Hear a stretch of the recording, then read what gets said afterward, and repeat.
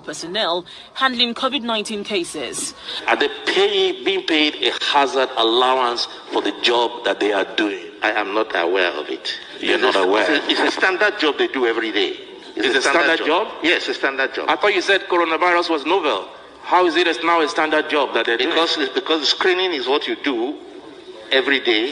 They don't screen for coronavirus every day. They've never done it.